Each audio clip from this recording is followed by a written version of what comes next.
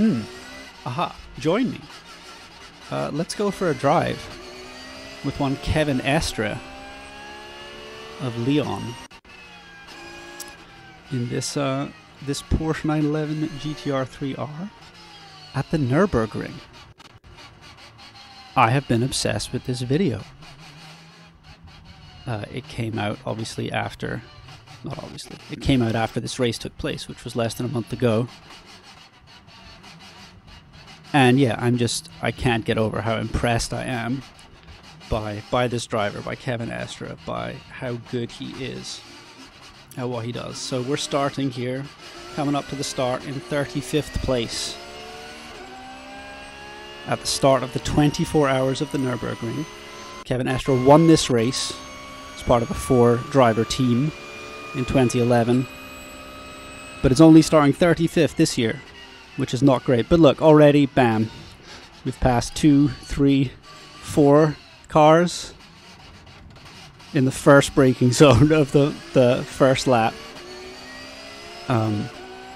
Yeah, something I'm going to be talking about a lot, I'm sure, or just repeating a lot, is how impressed I am with Kevin Estre on the brakes, because you will see him make up so much ground on the brakes over his competitors in the braking zones. So yeah, we're on the first lap of this race. It's a 24-hour race. We're on the Grand Prix circuit at the Nürburgring, and in a minute we're going to head out onto the Nordschleife, which is what makes this track famous and what makes this race so cool. This is also a race I'm a little bit obsessed with. It's kind of impossible to watch because it's so long. Look at that. Look at him on the brakes. Got 2 overtakes in that one braking zone. He's going to get another one around the outside here. Amazing. Just switching back and just gobbling up the cars. Haven't even really gotten started yet, and already we've regained so many places. I did have the live timing up here to try and keep track of this, but I don't think I started at the right time, but that'll be useful at some point anyway. Alright, and here we go, heading out of the Grand Prix circuit and on to the Nordschleife. And now we're not going to be overtaking 2-3 cars at once in a braking zone anymore, because now we're on what I have heard described as sort of the ultimate driving fast on a country lane type racetrack. And it is like a country lane, and it is narrow, and you can see that there is one racing line through all this, and there are very, very few places on the Nordschleife that you can pass. And so suddenly we're in this big long snake of cars. We got a Ferrari in front of us now. You see his reflectors flashing in the sun, I think. And you can see, you get a look at some of the spots, but can't make it past there. And look at this. I mean, just the speed of these flat out sections, these long straights. There are a lot of long straights on the Nordschleife. He makes up a lot of ground on the brakes. He also makes up a lot of ground in the high speed stuff. There, he got that Ferrari. He got half of it done in just the little lifts and the little steering inputs on the very high speed corners. And then on the brakes he gets the rest of it. Let's see where we're climbing up to. We're past 27th place already. So started 35th, we're working our way up. I think my timing screen is behind the actual thing, but we'll figure it out. I guess I should be able to see when they clock through onto the next lap. I have watched most of this before, so definitely will recognize some of these cars that we end up behind for a while. But yeah, more country lane stuff, but it does... I mean, yeah, the beauty of it, I think, is hard to overstate, especially like this. It's been rainy. The 2020 and 2021 editions of this race were both quite rainy and both had lengthy periods during the night when the race was suspended due to rain. But this one, I think, had clear running the whole way, I think they were 1 lap shy of tying the record for the longest distance at this race.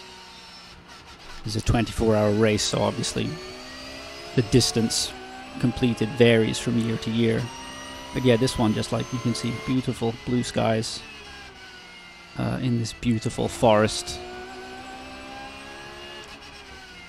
Is it the Eiffel Mountains? I think it's the Eiffel Mountains. Is that right? I could be wrong about which mountain range it's in. But anyway, like, it does look like a beautiful country road, right? You can imagine being out driving to some remote place and driving through this kind of landscape, driving past those kind of little houses and driving through these sort of little strips of tarmac amid the trees. But yeah, obviously not as fast as these guys. I mean, the speed here, we're in another one of these long, flat out sections where just little steering inputs being so smooth. And Kevin is just so confident in these sections. He just has complete faith. Not only does he know the track incredibly well, but he's just so confident in his car that it's going to stay put underneath him when he's putting in those steering inputs at a very, very high speed. And you can see, I think, some of these other cars don't have that confidence. Okay, I think we're behind an Audi now. Is the Audi that we're behind? Wish my timer screen was working well. Maybe it's another Porsche. But still, I mean, the track is so narrow around here, right? Like, he's got that one Ferrari early on the Nordschleife, but still struggling to get past the next guy, so not gobbling them up.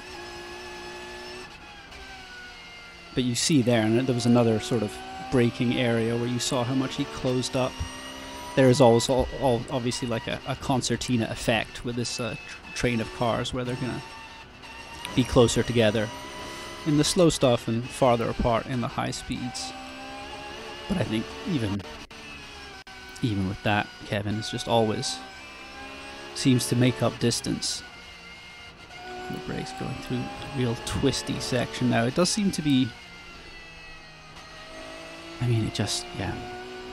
I know people get obsessed with this track as in terms of like sim racing obsession. I feel like that's where a lot of people's obsession with this track comes from. I'm not a sim racer, I never really have been, so I've never like had that experience of like, oh, it's like the ultimate challenge in those games. This just incredibly long track. I think I remember, is it one of the Gran Turismo games? There is a game that has this race in it, that has a 24-hour... I mean, I guess nowadays they do the sort of virtual online multi-driver endurance sim racing stuff. But there was a single-player racing game. I want to say it was one of the PlayStation 2 Gran Turismos. Could be making that up. But it had the 24 hours of the Nurburgring in it. You could do that in the game. You could single-handedly... Obviously, you can pause the game and put it down and go sleep. And things like that. You don't have to do it in one sitting, but you have to do 24 hours of driving on this track. I remember this because I remember specifically reading a blog post somewhere sometime, or a forum post from someone who'd done it and talking about like, yeah, I had like a long weekend that I knew I had nothing to do, so I was like, okay, I think I can do this over like 3 days, and talked about, you know, doing like 8.5 minute laps and taking a pit stop every lap, because just to like, you know, stretch his hands and not be holding the controller anymore. Anyway, all of that is an aside. It's Kevin again, so good on the brakes. Look how he's right under his wing now, through that braking zone, and now we're out into the start of the second lap here. This might be an opportunity for me to try and catch up. Oh no, I think maybe my timing and scoring is pretty accurate actually. Let's see how many we get on the Grand Prix circuit this time. So like, yeah, just much wider track here, which means much easier to get your overtaking done. See the big puffs of dust kicked up when people go off the track ahead of us. I should have looked at OBS to see if I'm actually streaming. It looks like I am.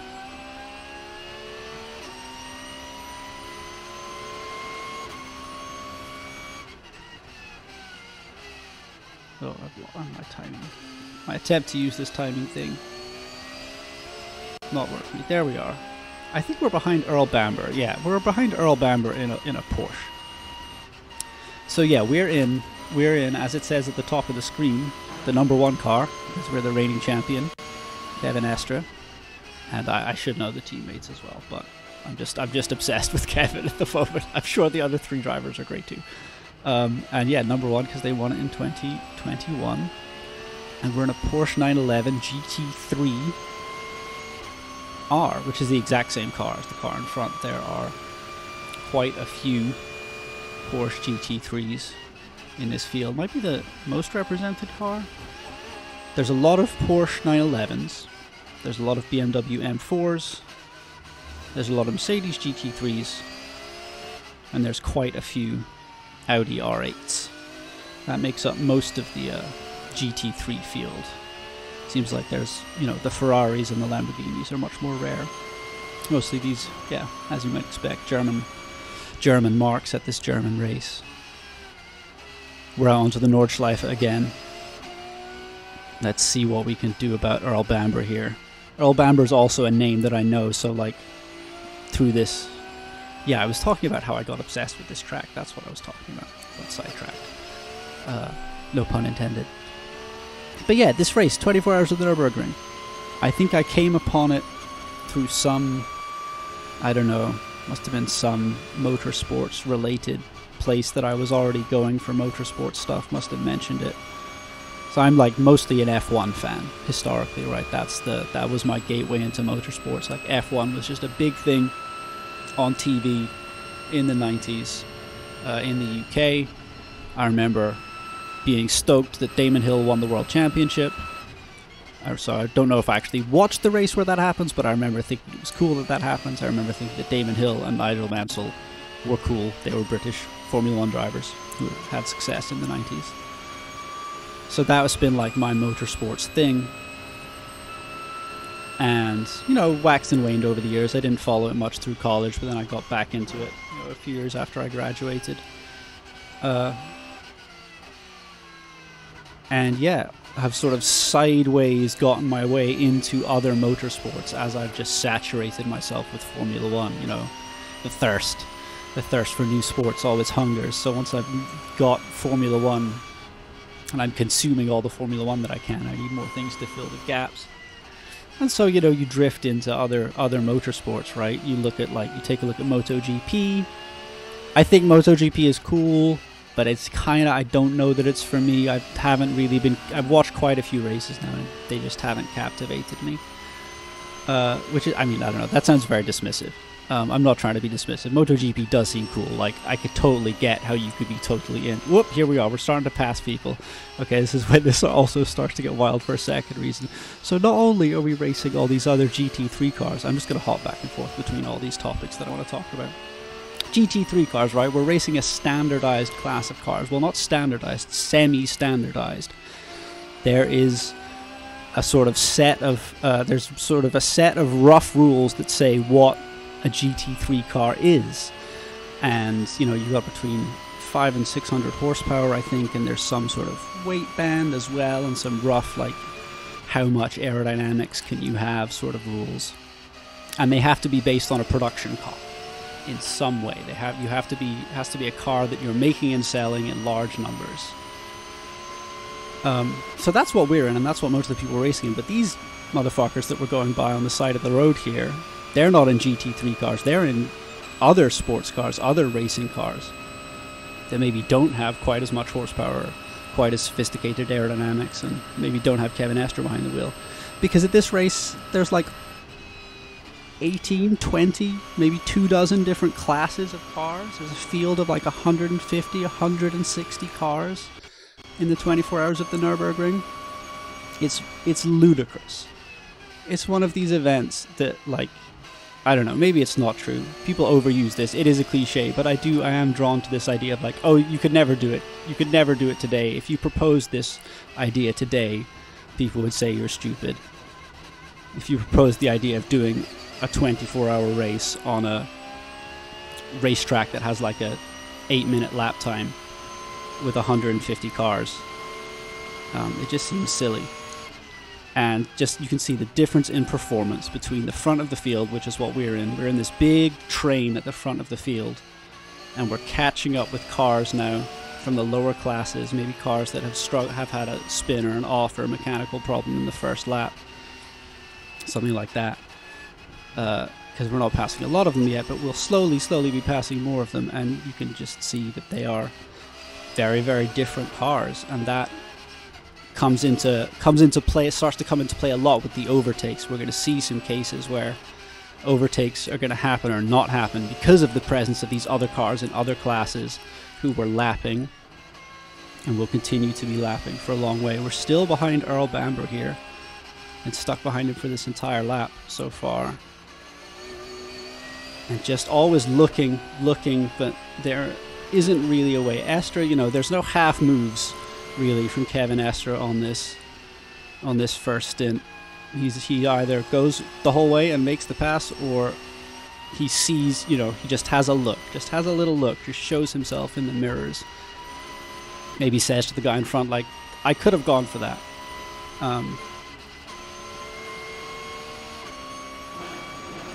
It's also just scary.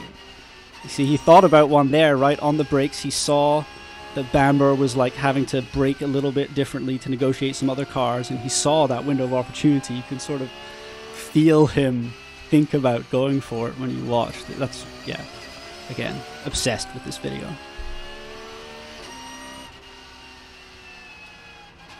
And yeah, just this lap traffic stuff. Oh, again, just sort of had a look at a half move there.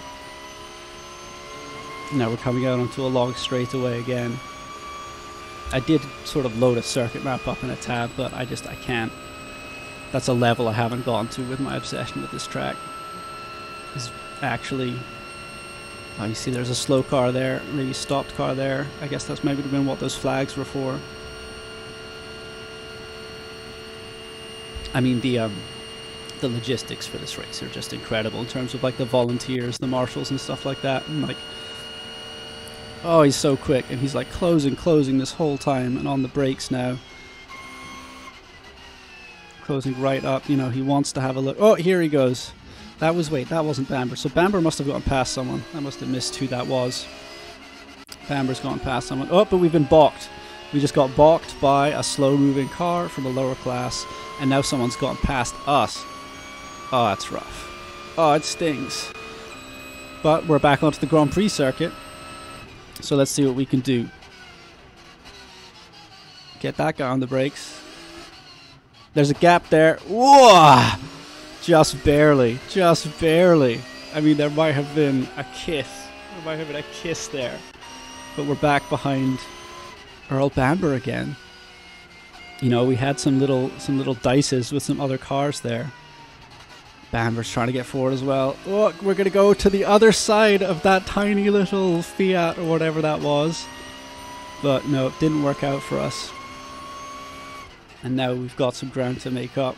A bit of a gap there, but you see one braking zone and we're right back on the guy in front. But just always catching these slower cars, and you just, you know, got to try and find them at the right point. But we've got a good run out there, and we're in this little 4-car group at the moment. We're going to get right up on the bumper of this Audi. Oh, and the Audi is going to have a little smack with Earl Bamber as well. And now Bamber's gotten ahead of us, and we want to stay with him. We want to follow Bamber through this. We don't want to be behind this Audi, behind a different car than the one that we're in. Oh, just looking back and forth. Bam! Down the inside. Takes him. And we're back out of the Grand Prix circuit onto the Nordschleife. This is Hatzenbach, I think. Yeah, we have sort of a fairly, like, fast, I guess, opening. I mean, it's so weird to try and talk about this lap, right? Like, it seems impossible. You just look at the map of this circuit and you're like, where do I begin? Because it's everything everywhere. Like, there's not...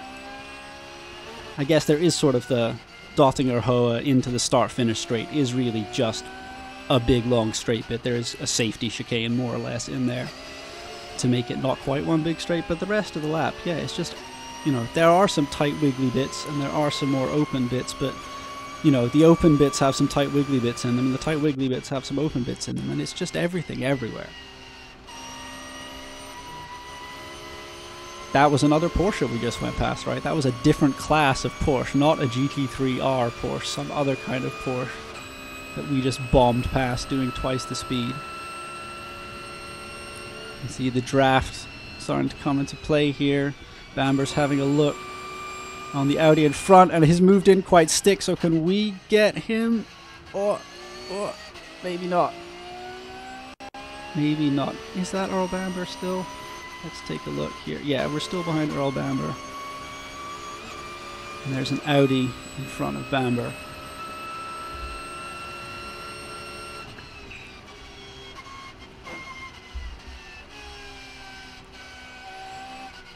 And I guess it gives you that confidence to go for moves, right? Because, you know, if your move doesn't work out, you're going to make up in the braking. So, oh! You could see Bamber got balked by that car on the way into the corner, but then Kevin gets balked by it on the way out of the corner, so it kind of evens out.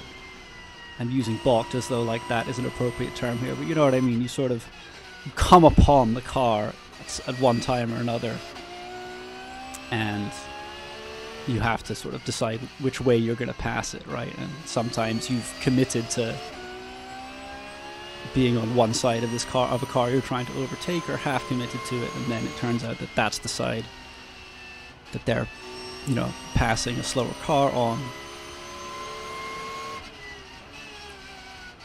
But yeah, it looks like, you know, we've gone out of this big train, right? We're in a small train now. There's us, there's an Audi, I think there's a Mercedes AMG in front, yeah.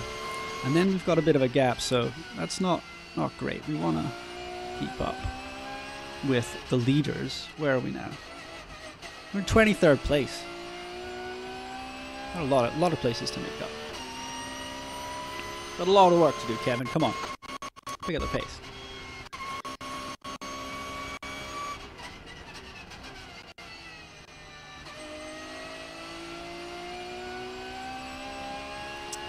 What was that?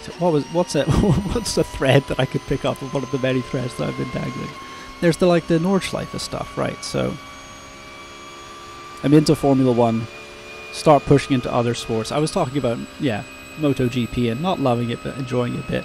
I have been to Valentino Rossi's hometown in Italy because it's in good cycling country. So I know a bit about Valentino Rossi because of that. So like watching his sort of retirement tour was kind of okay, I guess. But yeah, other sort of motorsports that you're likely to find if you're sniffing around on the fringes of F1, you know, there's Formula E, and then there's, you know, there's Indy 500, there's like Indianapolis, IndyCar, what am I trying to say? Which also, again, like, I don't know, the way American production covers stuff. Oh, I threw the carousel, bumpy, bumpy, bumpy, bumpy. This corner's hilarious.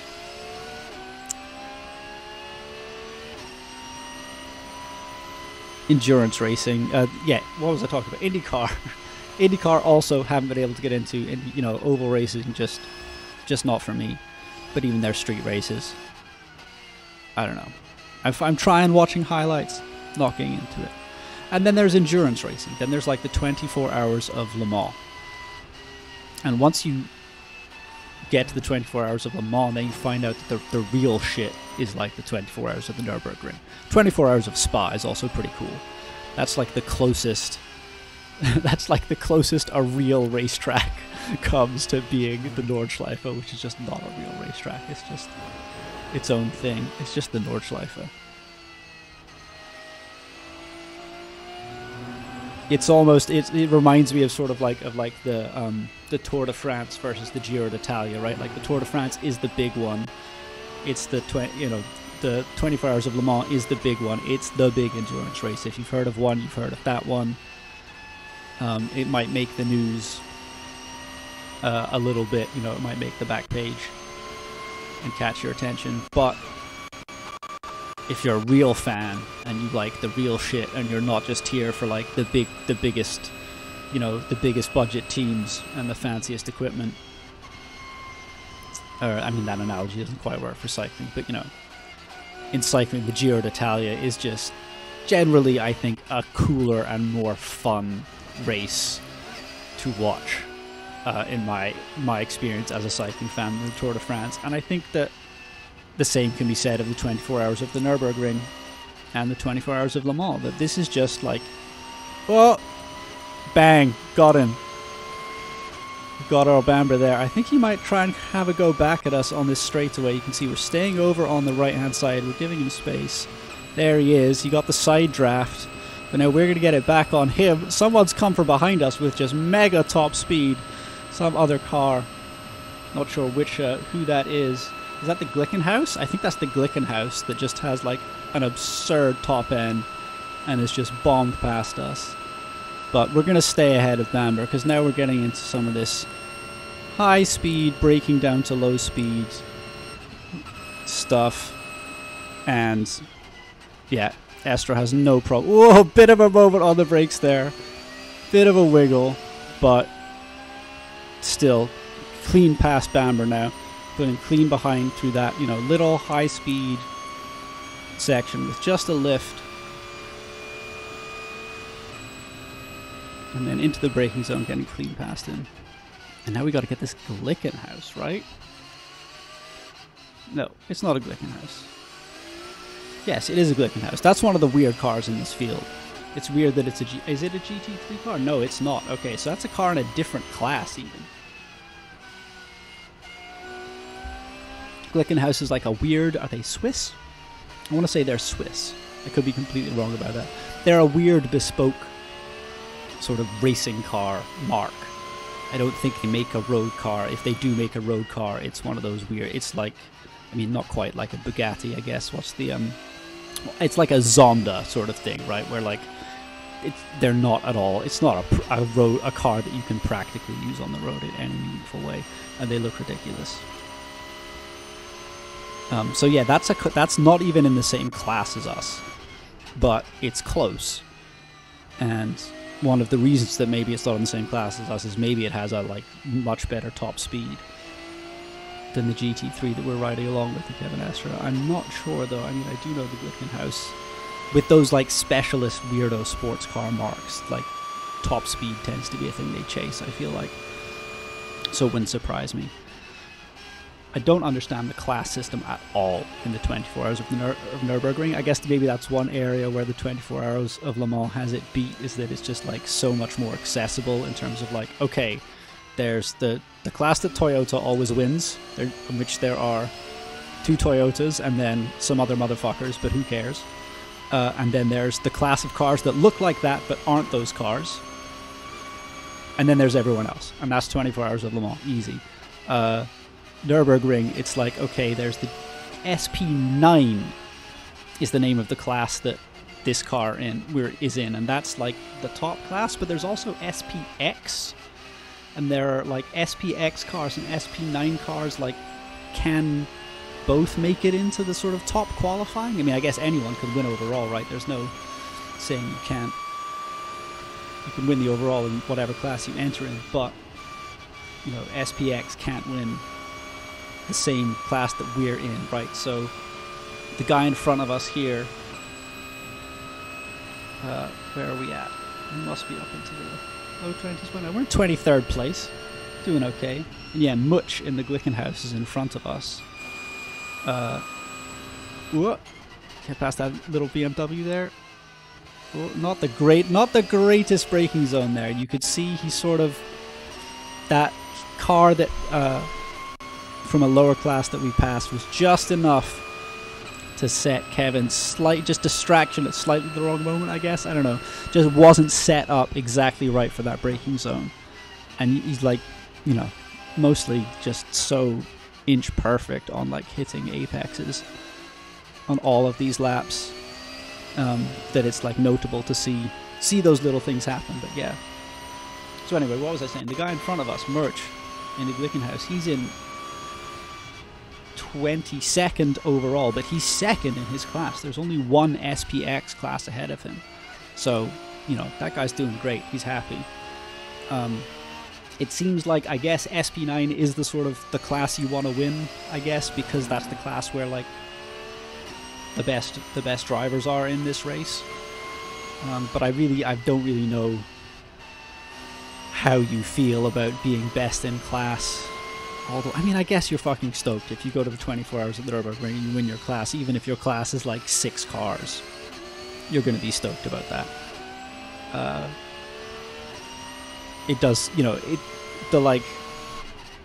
I mean, yeah, the comparisons with the 24 hours of Le Mans are sort of short because this race is just so much more permissive in the kind of car that it allows in. There is going to be a big change in the car rules for Le Mans in the near future. They've been talking about it for so long. Don't know when it's actually going to happen, but I feel like they've been talking about it for 5 years. But there's going to be hypercars, and they're going to allow these cars. They're going to allow GT3 cars into Le Mans, which at the moment I guess isn't the case. There is a class for sports cars. This is a sports car. That's what it means to be a sports car, is to be this kind of thing, right? Like to be a car that's based on a production car, but you know, has been tuned and tweaked and had a big wing put on it and stuff like that. This Glickenhaus, you know, has got some good legs on the straights and has gotten away from us a bit, but we're going to get him eventually. Yeah, that's the sort of what I've always understood as sports car racing, as opposed to, I don't know, formula racing, you might call it. So yeah, you see the Glickenhaus just looks kind of ridiculous. It looks like a toy car. It looks like a kid's toy car. Bumpy, bumpy, bumpy through the carousel. Oh, you see the Audi in front of this guy getting a little bit out of shape there. Who's in that Audi?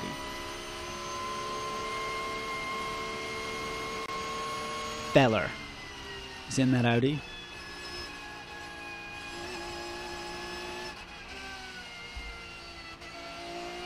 Being a sports car means you're some kind of production car based thing that's souped up. You're not a purpose-built race car. That's also a prototype class, right? That's what they call it in Le Mans.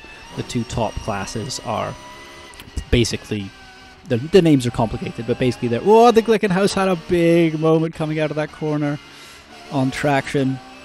Has a lot of power but couldn't put it down, and we're going to get him on the switchback, giving him space there. But we're through. Beautiful stuff from Kevin. Now we've got to get after this Audi, get past this Renault Clio, so we can get back to chasing down this bucket GT3 Audi. I mean, it's beautiful. So yeah, they'll let you, like, if you can demonstrate that you've got a pretty realistic chance of finishing this kind of race, they'll let you enter. That seems more or less to be the way the 24 hours of the Nurburgring works. You know, you can just show up to the, like, there's sort of build-up races, right? There's like there's a series of endurance races at the Nurburgring now, some sort of formalized thing that leads up to this race. And yeah, like, if you can rock up to those and complete the distance and, you know, be running flat out ish, you know, at a good pace for whatever a good pace for your vehicle happens to be, they'll make a class for you if a class doesn't exist already, if your car doesn't fit into any of the existing rule sets. You know, obviously there are limits at the top end, right? Like, you can't show up with, let's say, a prototype car from Le Mans and say, hey, let's race here, because, you know, you have to make some concessions to the safety at this track. You just have to.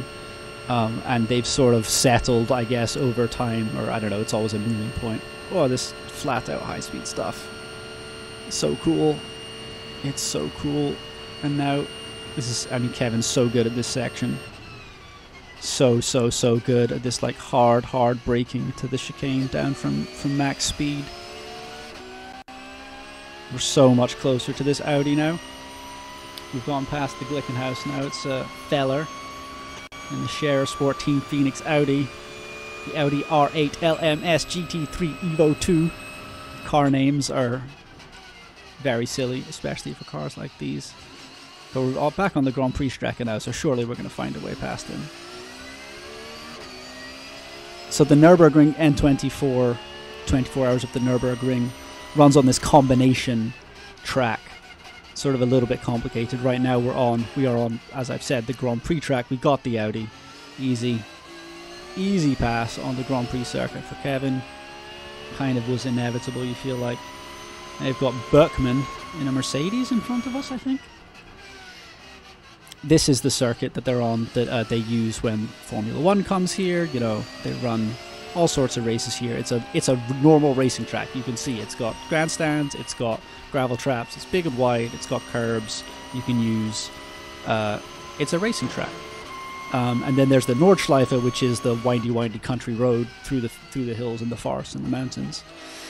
And the 24 Hours of the Nürburgring runs on this sort of combination loop of both. So you run sort of 95% of the Grand Prix circuit, but then you turn left instead of turning right, and you go out onto the Nordschleife, and you know. So there are technically lap times for just the Nordschleife, and this lap that we're doing here isn't quite that. There is some like thing around like the record time on the Nordschleife is like a thing. Again, that's like, I guess for me, a part of motorsport I have never really been able to get super excited about, is like the time trial record stuff, like hill climb stuff similarly. You know, single lap pace, not that cool to me. Not as cool as this.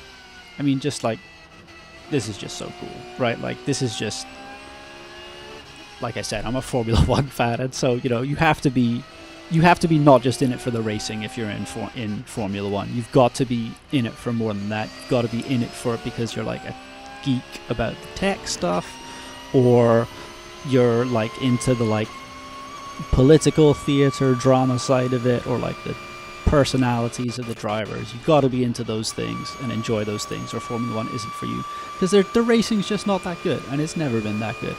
This is fucking racing. Like this, you know, just amazing, intense, ridiculous, dangerous, challenging event.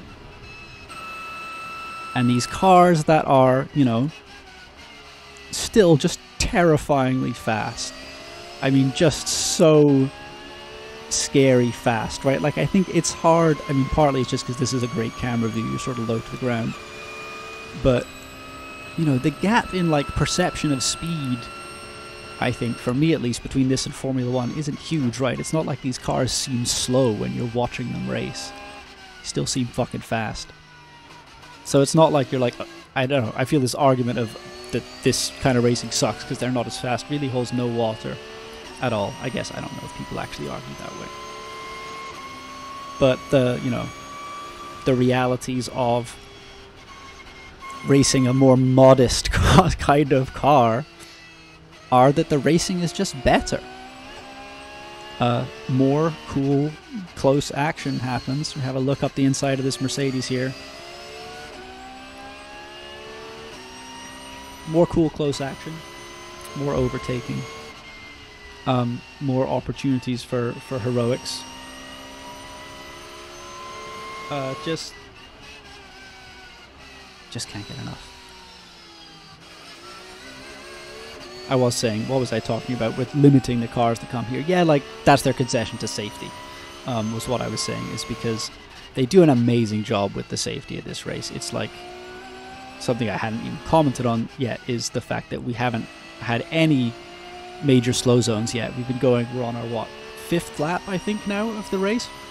And bear in mind, these laps are all, you know, 8 minutes or something like that.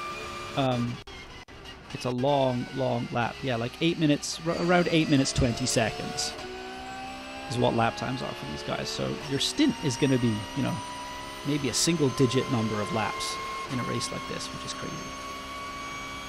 We haven't had any like yellow flag zones. This race is so complicated to like organize and understand relative to a normal race. There's like so many sectors, but then there's so many subsectors that are just marshalling sectors, right? Like all the marshals posts all the way around the track are numbered, and there's this very detailed system where they can put in certain speed restrictions in certain isolated parts of the track. because like putting out a safety car is just like impossible. They actually have 3 safety cars when they do have to put out a safety car, when they have to slow everyone down a lot and really like almost. But it feels like they'd almost rather red flag than run under a safety car. But yeah, the logistics of like dealing with crashes, dealing with incidents on this circuit are so intense. And I think that's part of why they sort of have there's this feeling that you can't really be racing prototype cars that are significantly faster than this kind of GT3 cars around this track, because the kind of crashes that you have, as speeds go up, the kind of crashes that you can have get scarier. Those cars are also very safe cars, just like these cars are very safe cars, but yeah, like that does seem to be just a universal thing. It's just more speed means you have, not necessarily that you are going to have scarier crashes, but the potential of how scary the crash you could be goes up.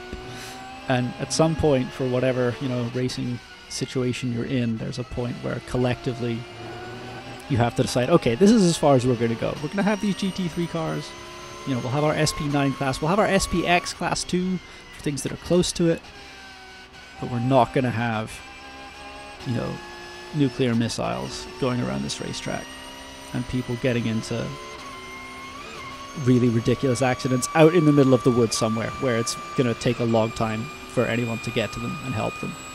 Right? That's what is the biggest part of, or a very big part of safety in modern racing, is that you're at this facility and you have a lot of medical support at the facility that you're at whatever racetrack you're at, so that if something does happen, you can help people very quickly. You're not waiting for someone to drive to them and get them to the hospital.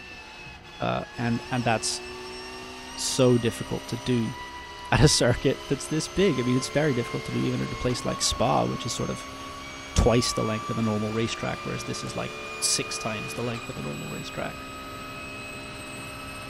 Out onto, I think this is the back straight now, like the Dottinger Haar. I think we're heading for home for the end of the lap here. I think that's the place, yeah. We're just sort of sitting on our rev limiter here. You can hear those like 2 different notes of like the high note of the turbo and then the lower note of the engine itself. There was a blue flag there, so we know there's a slower car up ahead, right? The blue flag is to tell that slower car that fast cars are coming up. It also tells us, oh, those guys got slowed down a lot in the braking zone there, and we closed way up to them. There's that lower class car, we've gone past those, and we're to the pits. That was it. That was one stint. We did 5 laps. And now it's time for a pit stop. I mean, it just seems to fly by, right? It seems like we just got started. But no, we gotta come. This is time for fuel and tires. We can't go anymore. There's Kevin. The man himself. The man, the myth, the legend, Kevin Estre. Yeah, as I was saying, I think just one of the best drivers in the world. I think you have to say that. If you look at his driving and you look at what he does and who he's up against, yeah, just so impressed. And he's also, I guess, he's a specialist at this track. He really is. He's got so many race miles around this track and so many different cars over so many different years. And that's really sort of a specialist knowledge. It's not quite talking about danger and speed and motorsport, the Isle of Man TT, right? And definitely in that category of events that if you propose now, had it not been around for 100 years, no one would let you do it. But the Isle of Man TT is just so dangerous, but also so hyper specialized. The guys that ride the TT, you know, your MotoGP riders obviously are not going to ride the Isle of Man TT because they're, I guess, it's too smart for that. But there are guys who are good motorbike racers, but are not world-class motorbike racers, but are going to win the TT or be in the running for win the Isle of Man TT because they're people who race there and people who know that track, which is a similar sort of, that is a long, windy country road. I mean, that race man, it's hard, right? Like, I feel like I should be at the point where I should just condemn and disavow the Isle of Man TT, because people do just die every year, and that just seems like it shouldn't happen, right? That just seems like you shouldn't. If people just die every year, you just probably shouldn't do it anymore. But I don't know. There's some part of me that is still like, but I do still think it's cool. It's like, if it wasn't for the fact that it just murders motorbike riders, it would be very cool. But even though it does murder motorbike riders, I still think it's kind of cool. I don't know if that makes me a bad person or not. I don't know if I should just disavow the entirety of the Isle of Man TT and not watch stuff from it anymore. It was kind of weird, right? Like watching the highlights packages on YouTube and knowing, like watching like the sidecar race and knowing like, oh yeah, like some people died on this one. And obviously in the highlights on YouTube, they're not showing you that. And I guess they probably don't talk about it on the broadcast live, but I don't know. The whole thing is weird. This was a tangent because I was talking about specialization. I was talking about Kevin Estre as a Nurburgring specialist, which he is to some extent. Okay, so we've had our first round of pit stops, so now we're out of this nose to tail stuff. But still going to try and pass some cars. But also now you're going to get to see Kevin sort of out on his own on some fresh rubber. And just trying now, not trying to race. It's what he's been doing this whole time up to this point, right? That whole first stint was racing. Every moment of it was racing. There was not quite every moment, but there was very little of that that's just, I'm out here driving my car as fast as I can around this circuit. It was mostly about where are the cars in front of me, where are the cars behind me, and where do I need to be to like have the best chance of being able to advance in this line of cars. I mean, I can't even. I'm trying to like look on the timing thing and just find out if we're setting a super fast lap now on our new tires. But we dropped down the order because of the pit stop. There we are. We're in 34th place. I don't think we're doing insane lap times from, if I'm understanding this thing first. We are insanely faster than these tiny cars that we go past. The size disparity in some of the cars is ridiculous. The BMW M3, the GT3 M3 from BMW is huge. It is a colossal car. It's kind of, I mean, it's impressive that it can make it round corners like in the same way that some of these smaller cars can, given how big it is. But yeah, it looks ridiculous when those giant BMW M3s just gobble up these tiny little Renault Clios and Fiats and things like that. I don't know if there are actually Fiats in the race. There probably are.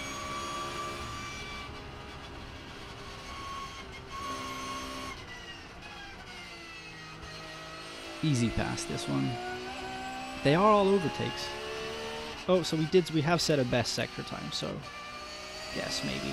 The sector like is weird, just like there's a sector that's like 40 seconds and then a sector that's a minute and then a sector that's 10 seconds? Why is there a 10-second sector? This race is weird, this track is weird. Maybe I'm misunderstanding something. I'm probably misunderstanding something.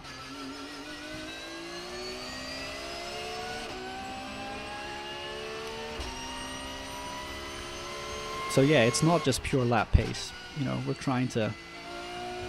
We had a little bit of a second go at the steering for that corner, so we're definitely pushing it here. Don't know what the strategy is. I'm sure that people in front haven't pitted and have stayed out, but you know, you can't like the pit stop variance can't be that big because the laps are so long. So I'm sure the others must be coming in soon, so yeah, I'm not sure we're going to make up some positions on the pit stop here, or if we're going to pass some more people on track. See if we can put in any more fastest sectors. I mean, it's so hard to just bang in a fast lap when you've got all these other cars from other classes coming around so much slower than you.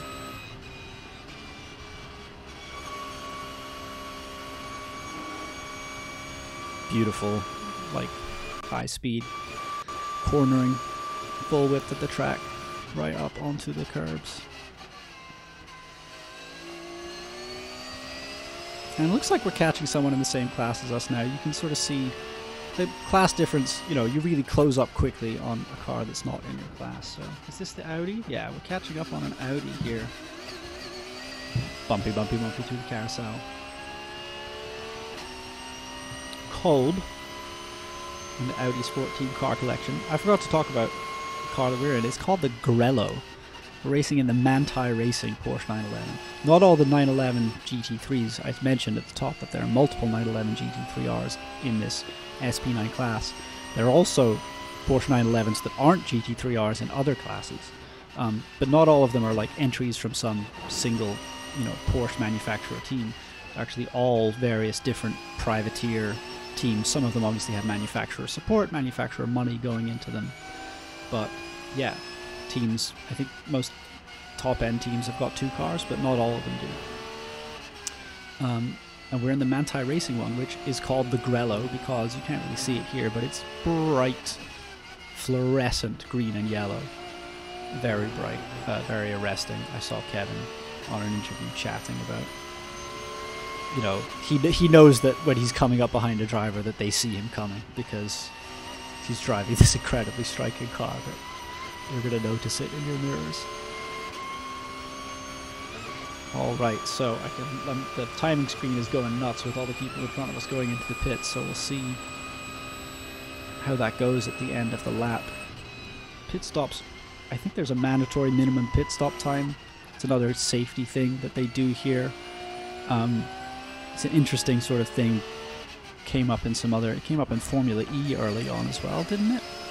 There's a minimum pit stop time because you might have driver changes. And if you have driver changes, what you don't want is people trying to make the driver change as quickly as they absolutely possibly can, because then they're not going to get their straps done up. This is the theory behind the minimum pit stop time as far as I'm aware. I guess it's a bit also just for balance of performance reasons. Alright, we're back on the Dottinger Höhe now. We're heading for home. And we're going to be presumably having people coming out of the pits around us, maybe in front of us, maybe behind us, and we might make up some places here. Yeah, the minimum pit stop time is also just, you know, to try to not have this money sink where you can just put money in and get time out. That's sort of the kind of thing that they try to avoid in a lot of motorsports, a lot of sports in general. Whoa, that's so scary how slow that guy was going. We just come all the way past him.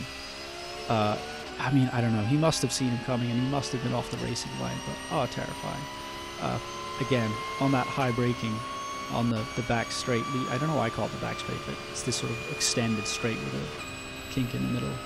Kevin's so good there. And I think we might have a go at this Audi on the Grand Prix circuit, don't you? I think we should try.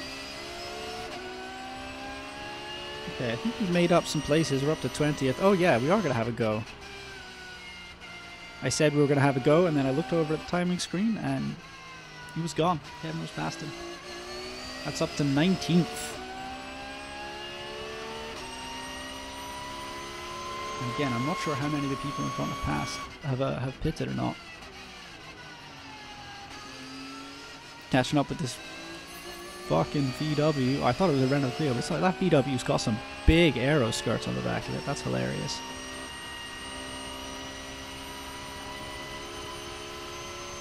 I was talking about minimum pit stop time. Yeah, they want you to do up the straps. They really want you to do up the straps. It makes a big difference. It's one of the big, important safety things for high-speed racing. All sorts of high-speed stuff, basically. Racing, cars, anything, jet planes. It's going to go very fast. You want to be strapped the fuck in. Real tight. Real tight. As tight as you can. As tight as you can bear it. A little bit tighter than that. That is what you want. And you want that as a driver because it means you don't bounce around. It makes it easier to drive the car.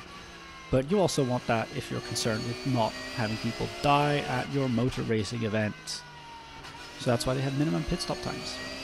Or one of the big reasons.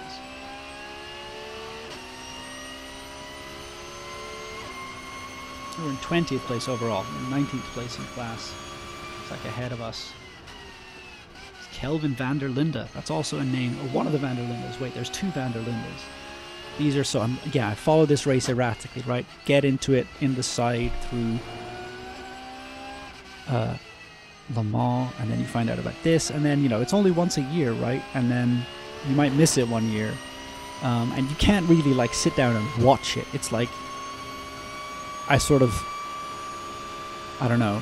try and check in if I think to, if I find out that it's on, but it's not really, even then, like, you don't really want to sit down and, like, turn on the 24 hours of the Nurburgring on, like, hour 16 and be like, right, I'm going to sit down and watch this for, you know, the next hour, hour and a half. It just, I don't know, I can't imagine doing that. It seems weird, but I do love to, you know,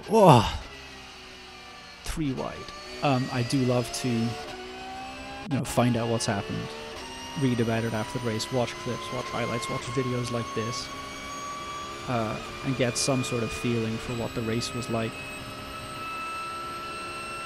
And so, yeah, year on year, names that you start to pick up. Kevin Estre, obviously, one of those names that has stuck with me. But yeah, the van der Lindes, I want to say there's 2 of them. I think they're brothers. One of them's called Kelvin van der Linde. The other one is called something else.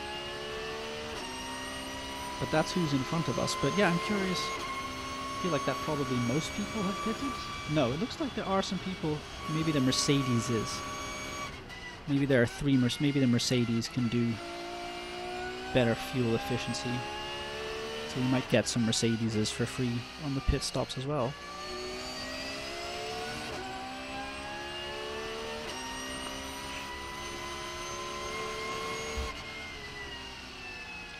This sort of section is trickier for catching these cars, these sort of medium speed corners where there's only one line. You can very easily, you know, if you catch one of these in a high speed straight, you're probably going to get past them easily because you've got much higher speed. See the little indication there of him saying, car in front saying, I'm going to keep left. Is that Aston Martin maybe? I am very impressed by all the drivers in this. That was another thing that I was really thinking about was, you know, yes, they'll let you race in anything, but the people who do this are people who, even in the lower categories, you know, they're maybe not the, like, quickest racing drivers in the world, but they all, like, know their stuff as far as how to make this race work. You can't run this race and have people out there being idiots. You have to... Everyone has to know what the deal is with, you know, this multi-class racing with these huge closing speeds. If your guys in your lower categories don't know what the fuck they're doing, it won't matter how good the guys in the higher categories are. So yeah, it's so impressive that all of these, you know, I feel like a lot of these people are like weekend warriors, right? Not professional racing teams at all. Maybe I'm wrong about that. Maybe that's patronizing. But yeah, weekend warriors are out here and they are, you know, doing all the right things at the right times for the most part to stay out of the way, bumpy around the carousel, of these huge GT3 monsters bearing down on them. Are we gonna get a yellow flag here? I thought I saw one already. No. Yeah, we've had just like I said, just like uninterrupted running. You know, there have been some incidents. We've seen some stopped cars or some slow-moving cars,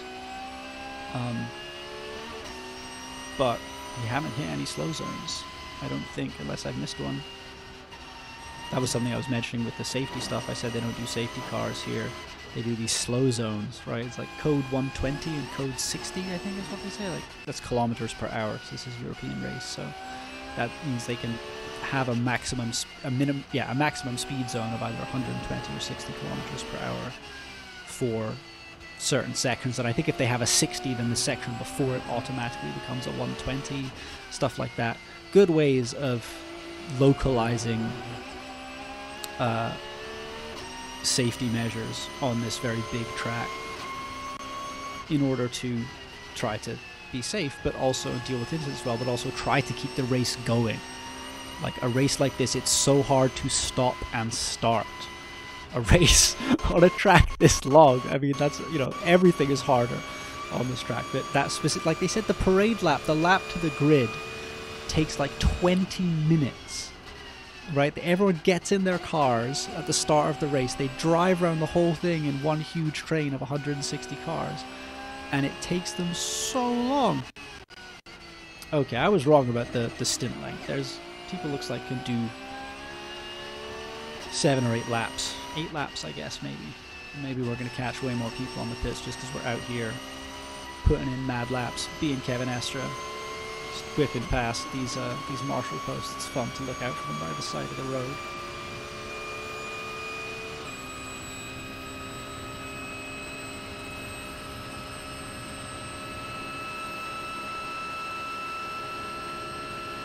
So impressed by the marshals, right? Like all volunteers. And man, it makes you feel like this race, there's something about the fact that you know that people aren't in it for the money, right? Like, you know, if the money wasn't in F1, no one would be doing that. But you feel like if the money, there isn't money in this, right? Like, if there is money in this, there's not very much. These guys aren't getting rich off this. I hope they're getting paid well, but I don't think they're getting rich off this. The sponsorship money is not huge, but people do it because they love it. People do it because they love this track and this like nuts race. And there's something cool about that. And see how many places we're gonna get on passing people in the pits here. I don't think we're gonna be up to first, but we might be close.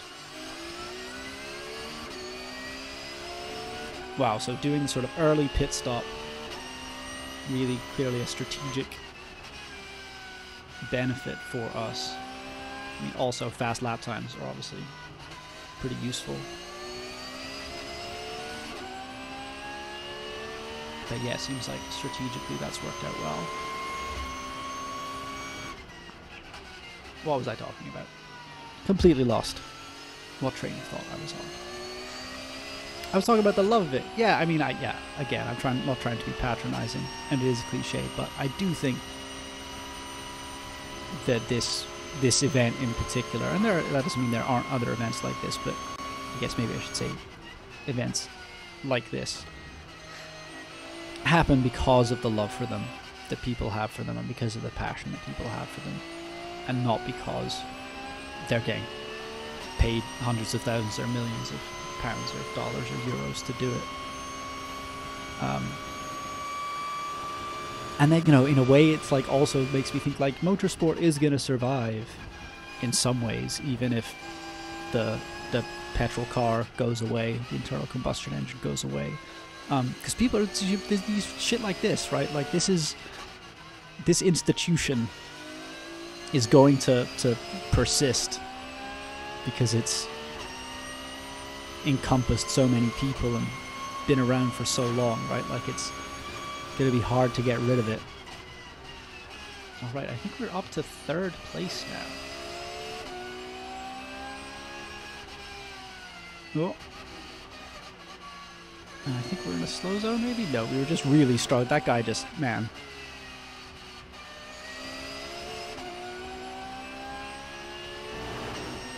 Yeah, I'm not sure if that was a slow zone or if we just were really having a hard time getting past that slow car.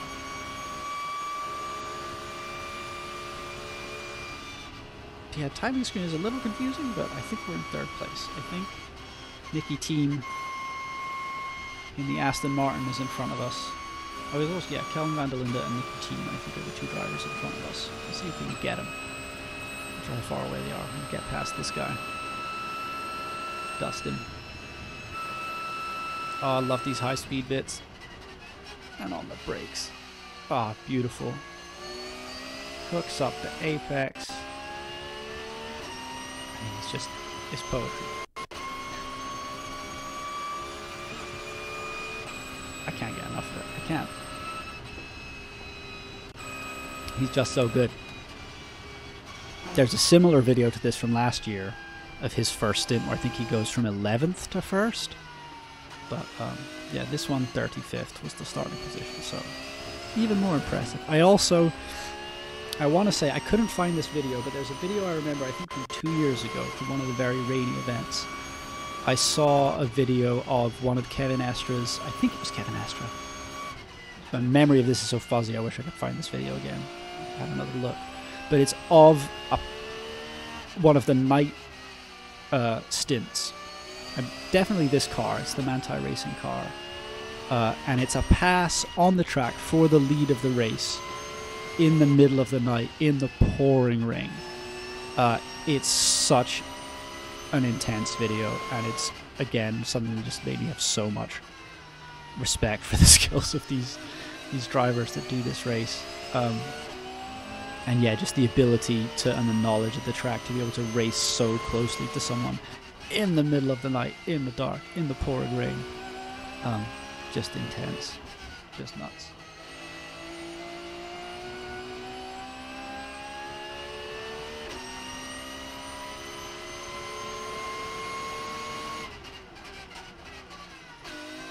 Okay, we got some yellow flags now.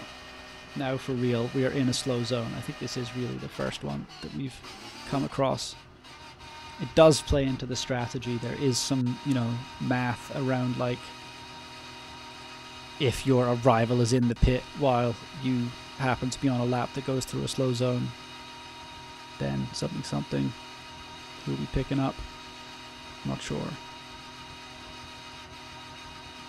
But that'll be gone by the time we get round next time, right? Like, these guys are so, these marshals are so good. They're like, ability to clear cars quickly is so good, and the lap is so long. But they'll have, you know, 10 minutes. I mean, it's still impressive they get a car out of there in 10 minutes, I guess. But let's get going again. See if we can catch that Van der Linde and that team.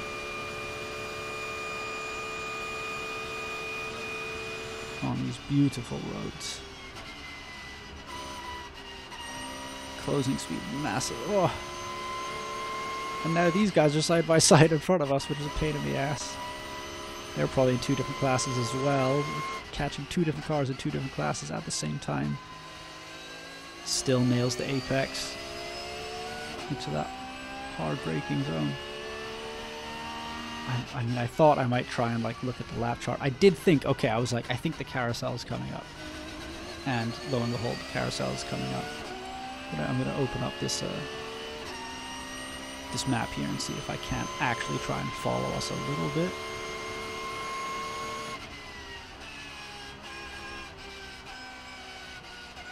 Catching up with this Clio. Yeah, I'm already lost. I was like trying to look at the map. I'm already lost. I mean, it's just like everything is just, your sense of scale is just so off. Everything is so much longer. Are we going? Was that like Brunchen? Are we coming up to Flansgarten? I don't know. Like, I don't know. Don't know where we are. This track is so, the people who know this track are so, I don't know, it's like learning the quarter names for the Nordschleife is like learning Elvish or learning Klingon. You know, it's like, it's a level of fandom that I don't necessarily aspire to, and I'm kind of impressed by it, but also not that impressed. So we're in some fast bits now. Are we out onto the Dottinger Hoa? Yeah? No, I don't think we are.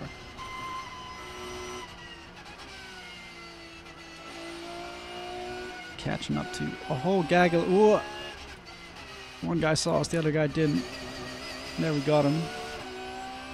Was that Schwalbenschwanz? And now we go out onto the Dottinger Hoa? That indicates, did we hit that guy? There's some sort of clunk there. I do think that the audio is ever so slightly out of sync with this video. Not that that matters that much, but you could, I guess, in theory, be like listening for him on the brakes. But I feel like I can tell when he runs over curbs and stuff, the sound seems to come a little bit early. We are now definitely out onto the big long straight, so it's like there's Dottigerhoa, and then there's Tiergarten, which I guess is where like the brake for this chicane. You see that TV helicopter above us there. Yeah, we have not caught Van der Linde or team yet, and I don't think they're pitting, so I think they're on the same, they're on cycle with us now. Brake for this chicane. I feel like this must have originally just been one big massive straight, and at some point they put the chicane in to make it safer, like they did on the Mulsanne at Le Mans, but I don't know that that's true. And on to the Grand Prix circuit.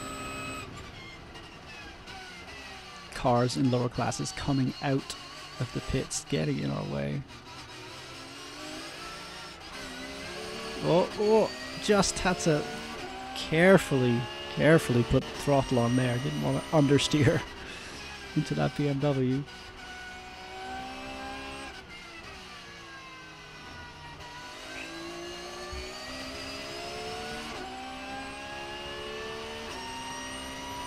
I was talking about, you know, the passion for this event, right? And what I was thinking as I was saying that was about the Isle of Man TT again, right? And thinking about like that's also a thing where people aren't getting rich off that.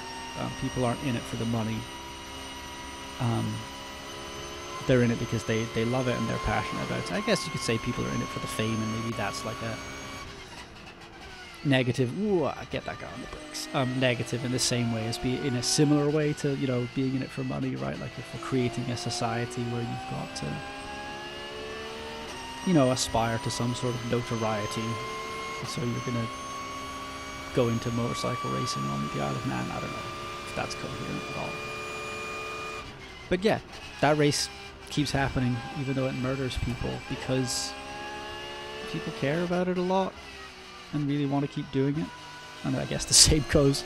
Yeah, I was going to try like also parallel. I mean, it's not really parallel because it's people versus horses, but the Grand National is not. That's one. Maybe because it's horses, not people, it's harder to justify keeping doing it even though it murders participants. I don't know. The Grand National just, yeah. I mean, the Kentucky Derby, I guess, probably also kills horses, but not as many. Kentucky Derby just seems to be have lots of scandals about doping at the moment. That's all I ever see that shit in the headlines for. So yeah, it's interesting to think about these events, right? These like institutions, you know, the Isle of Man TT, the 24 hours of the Nurburgring, Pikes Peak Hill Climb, stuff like that are like these weird community-driven events that are sort of trying to keep themselves safe enough that no one gets too mad at them, I guess. I don't know.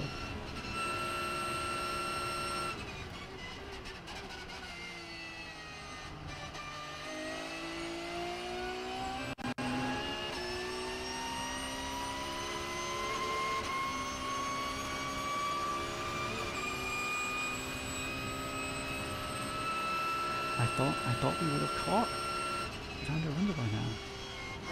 And where he pulled out such a big gap. I mean, I guess the field spread early on maybe while we were caught behind people.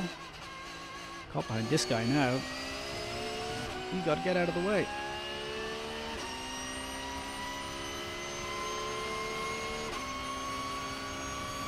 There we go. So you see, that guy was like not too much of a slouch out of the corners compared to us. So even though lower class cars, you know, different ones are going to be like have different performance characteristics in different parts of the track and in different track conditions, so you've got to be aware of all of those things when you're trying to pass one, and that's nuts. I don't think he'd know the drivers. Like, he knows, and I was watching some interviews with him saying, you know, he knows like the other drivers in his class, more or less knows most of them, so and knows them in the sense of like has an understanding of how they will race and what they will do in certain situations. I'm guessing probably doesn't have that for all of these, all 158 cars in the field. Some of those are just cars. But I wonder if you like, I don't know, there must be cars you never see, right? There's probably, I don't know, probably see every car at least once. Probably pass every car on track at least once over the course of this race. But I wonder, yeah, if you're a driver, you're just by the end of the race, you're like, that one fucking Clio, I swear I saw that Clio every lap. I don't know how it was there, but it was there every lap. Or if you just like don't even notice that at all. High speed stuff here, catching up with two Audis, I think in a lower class. Get past both of them.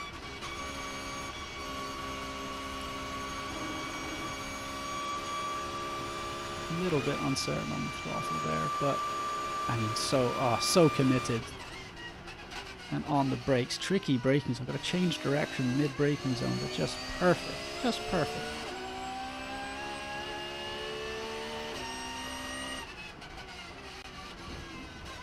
Bumpy, bumpy, bumpy, bumpy, bumpy, bumpy, bumpy.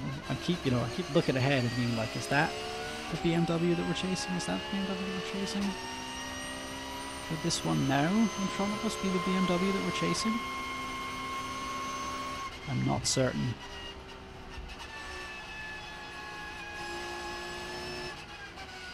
I think it might be, We're not closing down on him that quickly.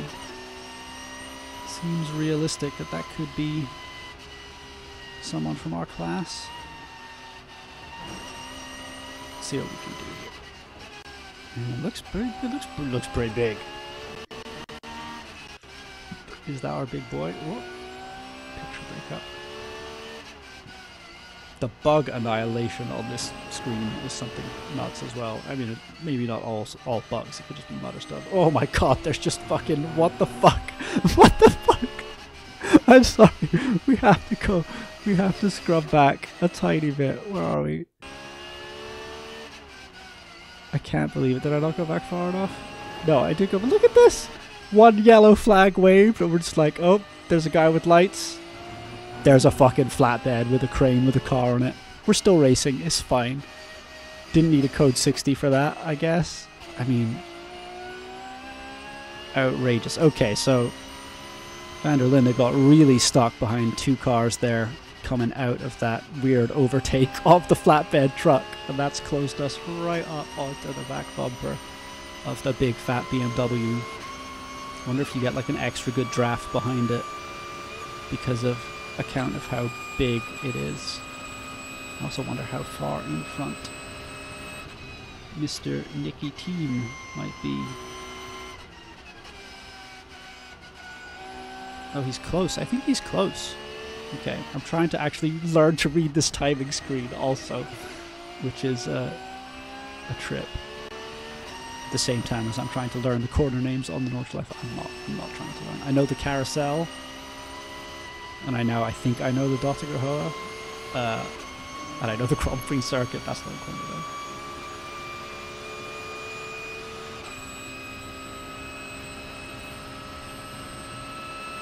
Alright. Can we get this BMW? Can we see the Aston? No. I don't think we can. Interesting, he's trying to draft off this other car. Maybe just stay in a straight line for as long as possible. Oh, it looks like we're closing a little bit. Looks like oh yeah, we're closing a lot through the corner there. Now, we're going to close up a lot more through this. Whoa, oh, had a bit of a wobble there, but yeah. Excellent. Braking as always, and we have closed up a little bit. Not as much as we'd have liked. Let's see, can we get the Beamer on the Grand Prix circuit? I mean, we've done so much good passing there. Feels like it ought to be possible. Again, these like lower category cars coming out of the pits. Oh, he's gone wide.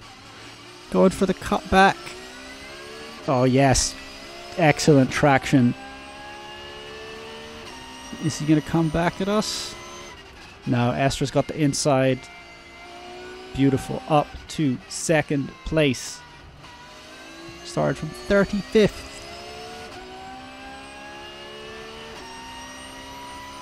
And this could be first place in front of us. No, I think first place is 6 seconds in front of us. I don't know, that looks kind of Aston Martin-ish. No. I think we've got some time to close up on Mickey Team in the Aston Martin Bank Vantage AM something something something. Whatever it's called. It's too long to fit on this timing screen. Is that a Ferrari? They look ridiculous. Maybe that's another glick. No, it's not a glick. I don't know what that was. I did have a spotter's guide as well, but I'm not going to try and figure out what these lower level cars are. Interesting though it is. I mean, it is fascinating to see all the different kinds of cars there enter.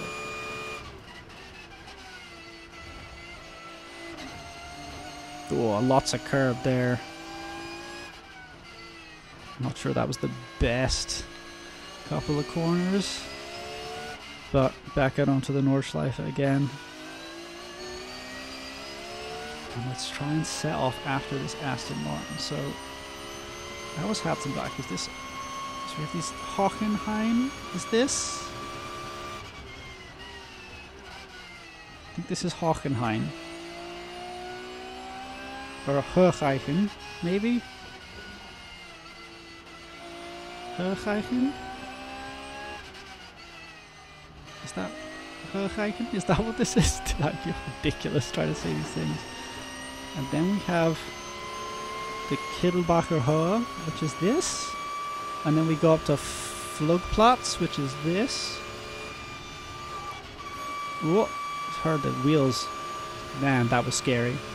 And this is Schwedenkreuz. And then Arenberg should be this big tight turn at the end of this straight. That's what I think to be the case.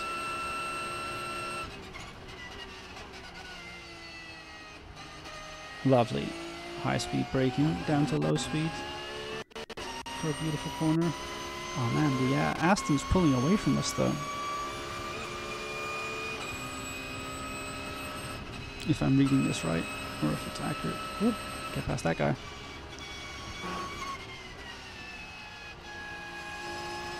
Oh, I was trying to look at the maps and I've lost it now. Yeah, look away for 1 second and it, I mean, obviously also not all the corners are on the map because like there's too many. I don't know how, if all of these, if every kink has a name, it must, right? Like the nerds, the Nordschleife nerds would not allow anything less than every inch of this track having some kind of name or reputation to it, I'm sure.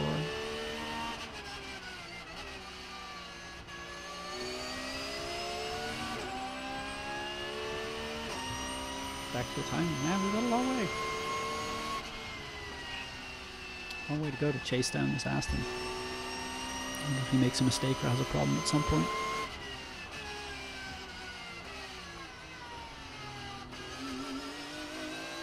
I feel like I've seen this car before. It's hard to tell though, right? Like, because there might be multiple cars from the same manufacturer. Or the same, not the same manufacturer. Well, yes, there are multiple cars from the same manufacturer, but they could also be entered by the same team, so they might have similar livery. Random flashings of lights there from that car as we go past.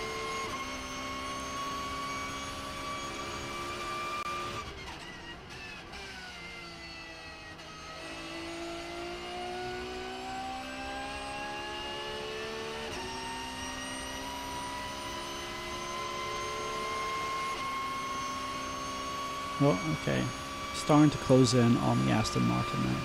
I mean, time gaps are so tricky with all the traffic, right? Like you're not going to get any clean laps without having to negotiate something.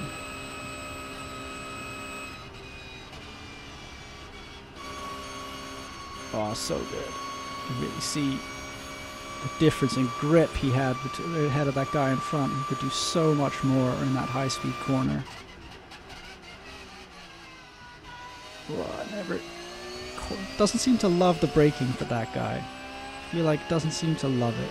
It's maybe the one spot on the track where I feel like he consistently is like, oh. Feels like he maybe was just slightly later than he could have been. I don't know, maybe I'm misreading, maybe he knows exactly what he's doing. He probably does.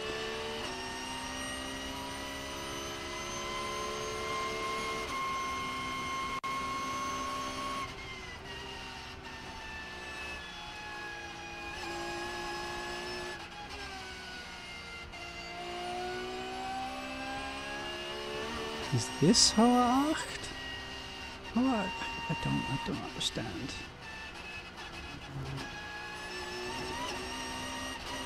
It's like I see three. Oh my god! Get past that, dude. I see 3 corners on the map, and I don't know if it's like these 3 corners or if it's 3 corners on a much larger scale. Of like, if you're very zoomed out from the track, it looks like it has these 3 corners, but when you're actually on it, those 3 corners are 18 corners. It's hopeless.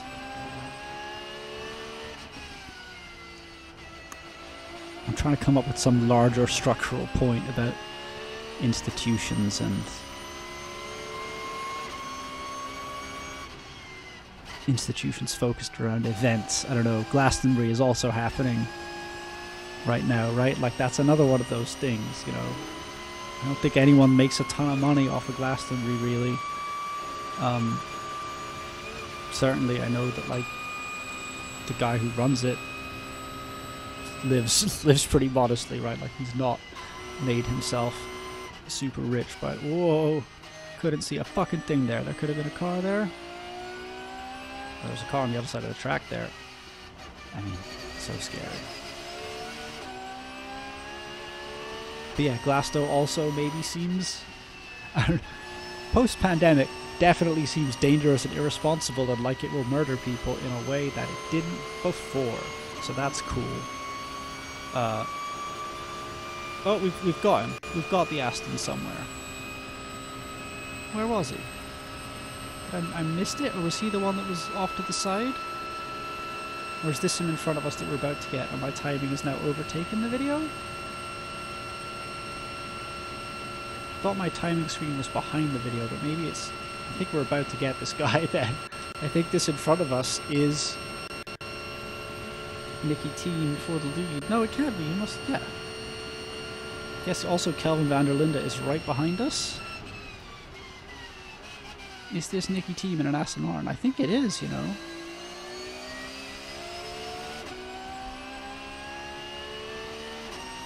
And I think we're going to get him for the lead of the 24 hours of the Nurburgring.